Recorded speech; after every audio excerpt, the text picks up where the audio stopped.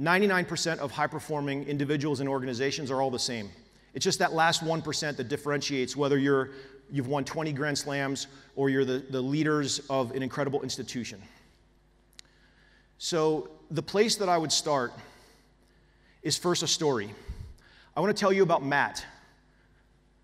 Matt is a really good friend of mine. When we were in Iraq, I'm going to give you the abbreviated version, but Matt was on a mission where I was second in charge and running things from the headquarters, and there was a SEAL platoon that went out every single night to stop bad people from doing bad things to good people.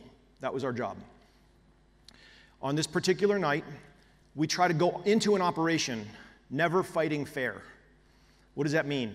I always fight ethically, but never fight fair. Anna talked about competition yesterday. She was trying to draw things out. How do you think about competition from Rafa?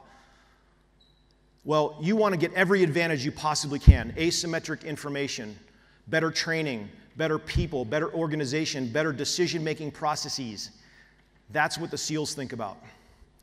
How do you think about that in your organization?